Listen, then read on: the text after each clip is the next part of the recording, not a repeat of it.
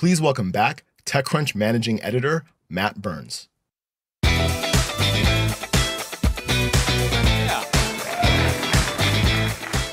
That's my boss. He's really happy for me. Hi, everyone. I'm Matt Burns. Thank you for joining us for the second session of Startup Battlefield. Earlier today, we saw a lot of really interesting startups that are developing technology in deep tech sectors, and today we're going to see even more. Let's recap a few things, though. TechCrunch had 3,200 companies apply for this Startup Battlefield class. We selected 200 of them, and you can see all of them downstairs. But out of the 200, we selected 20 to pitch on this stage. And over the next 2 days, or today and tomorrow, they're going to pitch on this stage. We have 5 companies in the morning and 5 in the afternoon. So let's get started on this second round. I'm going to bring out the judges real quick. I'm going to read their impressive bios, and then we'll bring the first company. So judges, come on out. You can clap for them. They're cool. Yeah.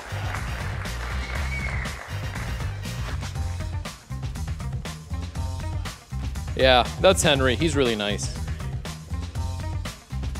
Okay, first we have Morgan Beller.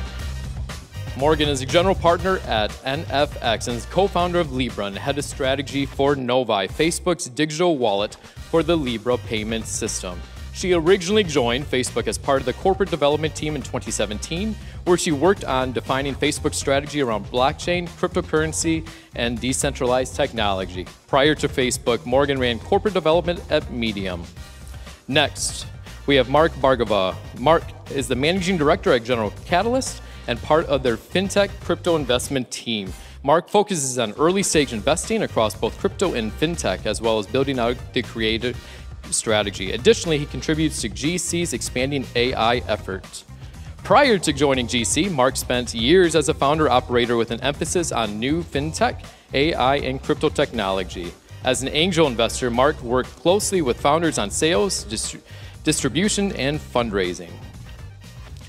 Next, Preeta Choksi. Preeta is at Norwest Venture Partners and brings more than 20 years of corporate and business development experience to her role as a partner on Norwest Consumer Internet team. Prior to Norwest, Preeti spent 9 years at Facebook in executive roles in corporate development and business development. Before her time at Facebook, Preeti spent 6 years at Google in strategic partnership roles. Earlier in her career, she earned her startup chops and strategy and management roles at 2 fast growth companies, one which was acquired in 2001, and the other one went public in 1997. Next is Healy Cipher, Chief Operating Officer at Atomic. As COO, Healy oversees the daily operations of the 11-year-old venture studio to support founders and foster an inclusive culture where team members thrive. Driven by his entrepreneurial vision and Atomic's model of building companies in parallel, Healy co-founded BoomPop at Atomic in 2020, where he also serves as CEO and helps Fortune 500 companies create the next generation of workplace culture. And last but not least is Tess Hatch, partner at Bessemer Venture Partners. Tess is a vice president at Bessemer, fostering entrepreneurship of frontier technology, specifically the commercialization of space, drones, autonomous vehicles, and the future of agriculture and food technology. She wants to invest in technologies and people who believe as strongly as she does that frontier technology would develop solutions for societal problems. That is a lot. You guys do a lot of things. Thank you so much. All right. Well, with that said, let's bring out the first company. From Durham, North Carolina, we have Avalo. Presenting Brendan Collins and Mariano Alvarez. Come on out, guys. I'm Brendan Collins, the co-founder and CEO of Avalo, where we use AI to make more climate-resilient crops.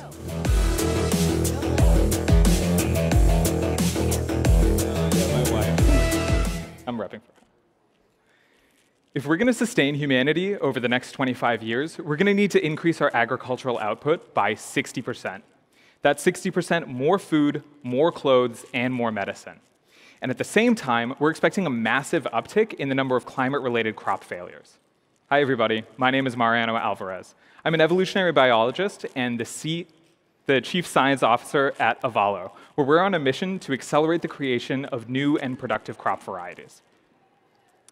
So if you want to create a new crop variety, you have to start by understanding the genetic basis of the trait that you're trying to improve. scientists normally start with methods like the genome-wide association study that you see up on the screen right now. If you're working on a simple trait like disease resistance or pest resistance, it might involve only one or two of these genes. But if you're working on something complex, like time to harvest or drought resistance, it might involve thousands of these genes, which makes this process way more complicated. The genome-wide association studies are our current state-of-the-art, but only about 14% of the things that they return are actually useful, and sometimes it's as low as 1%. And after you're done finding your target genes, it's at least 5 years and up to $100 million to produce even a simple genetically modified variety. Or you could run a traditional plant breeding program, which could take a decade or more. We have an urgent and unmet need to deliver new and resilient crop varieties to farmers, which is why we're seeing substantial investments and great economic outcomes for other companies in this space that are offering even incremental solutions. But until we figure out how to reduce the bottleneck in the discovery and the development process, we're just not going to meet the needs of billions of people in time. At Avalo, we drew our inspiration from natural selection, which, although it's incredibly slow, is actually really efficient in creating new varieties of crops that are able to survive in different conditions. Our core technology was based on some of my research at Duke University, where I fit statistical models to that long history of natural experimentation. In a collaboration with Squirrel Award-winning professor Cynthia Rudin, we realized that we could use techniques from interpretable machine learning to open up what would have otherwise been black box models.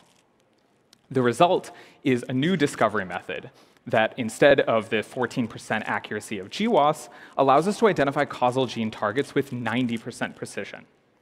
We then used that knowledge to build an AI-enabled recommendation system that suggests which plant crosses might produce the traits that we're looking for. And it does that with only 1/100th of the data that's normally required. This level of accuracy and efficiency allows us to forecast plant outcomes before they even happen. And that lets us increase the process of discovery and development by up to 77%. So I know I'm making some big claims here on stage, so let me walk you through a series of experiments that we did to try to optimize the complex trait of time to harvest in Chinese broccoli.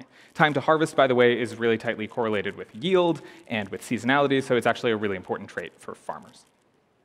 So we started by planting 300 different varieties of broccoli in our greenhouse in North Carolina.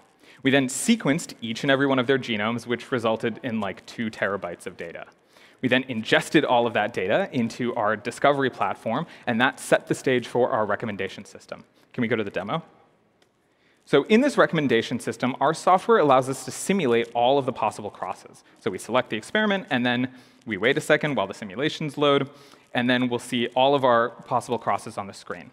On the left-hand side, on the y-axis, is the time to harvest, or the time to maturity, and on the x-axis is bud size. And on the right-hand side, you can see all of the possible crosses that we could make. We could then sort that list and see which ones have the shortest time to harvest. We actually did that. We took the top 3 here, and then we made those crosses in real life. And then we planted them out in our greenhouse in North Carolina. The broccoli that you see here was actually our winner. It had the shortest time to harvest, from 45 days when we started to just 37 days when we were done. This allowed us to validate our process in just 1 breeding cycle, just using genes that already exist in nature. Beautiful broccoli. Thank you. Because we're able to achieve this new level of cost and time efficiency, we can actually work on any crop in the world. So even crops that were too complicated or too costly to work on are now economically feasible for us. And as a result, we're working with a number of pilot partners to get our technology into their existing breeding pipelines so that they can reap the time and cost advantages. But the real goal of our company is to make new seeds. And we're currently doing that with partners like Farmed Materials to create an alternative source of rubber, and with our own R&D pipeline to create sustainable sunflowers for cooking oil and drought-resistant cotton with better fiber quality. We're really lucky to be joined on this process by plant breeders, biologists, computational specialists, not just from top-tier academic institutions, but also from huge strategic agricultural companies, all of whom really believe in our mission to change the way that we grow crops. You know, when my best friend and I started this company a couple of years ago, we asked each other why we wanted to do this, why we wanted to start a company in agriculture. The answer for us is that there's no job we'd rather do, no problem we'd rather tackle, and no impact we'd rather have than this. If you believe that a more sustainable and resilient world is still possible, I urge you to send an email to one of the addresses on the screen and join us in planting the seeds for a greener tomorrow. Thank you so much.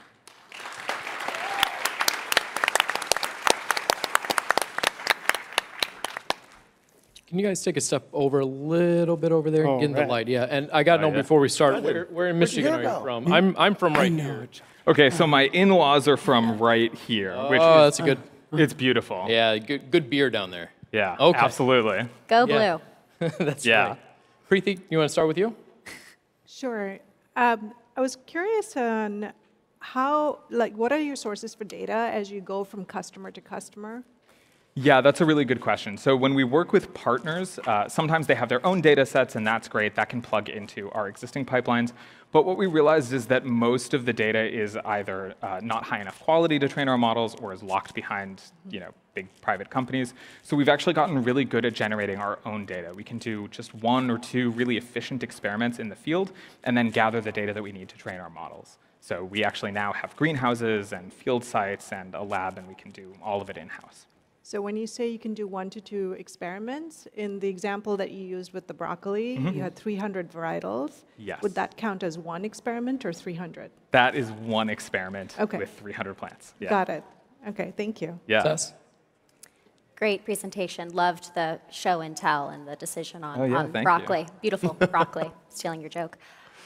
Help me understand the relationship you're going to have with farmers. Right now, are they your customers, but eventually you're going to vertically integrate and compete with them, and how they feel about that? That's a really good question. So they are our customers. So at the end of the day, farmers, when they buy a bag of seeds, they're paying for our product and from the R&D that we're able to put into that product. So our goal is to actually just create the intellectual property of the seed.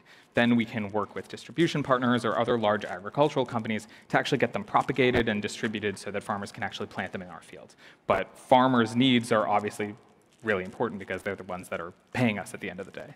And what are they using right now if they're not buying your seeds? Yeah, that's a good question. So there's other seed companies, usually divvied up by different crops. And the larger companies are Bayer and Corteva and BASF, so big chemical companies.